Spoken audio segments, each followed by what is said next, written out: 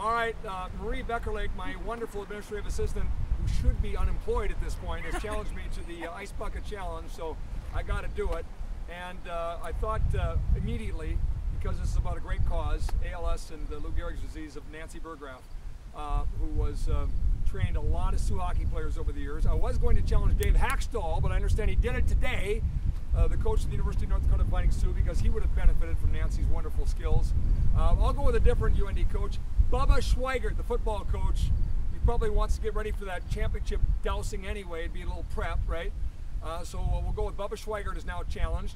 Clay Jenkinson, he's the guy I've sparred with once in a while on the radio, and he actually challenged me to a series of debates around the state. So Clay, I accepted that one. Now it's time for you to accept the Ice Bucket Challenge, and we better get an NDSU guy in. How about President Brashani, Dean Brashani?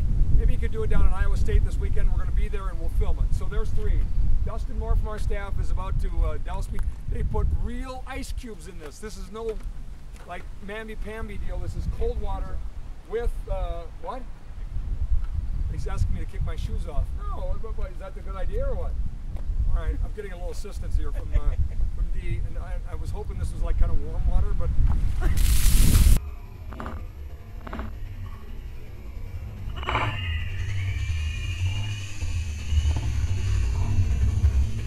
Holy crap! It's freezing! Are you joking me? You didn't give me a chance to put my hood up! Are you kidding me? Seriously? Oh, at least I didn't know it was coming. I thought there was a 1, 2, 3 or something. Holy buckets. Anyway, President Brashani, you're on it. Bubba Schweigert, you're on it. Clay Jenkinson, you're on it. For a great cause. ALS. See you later.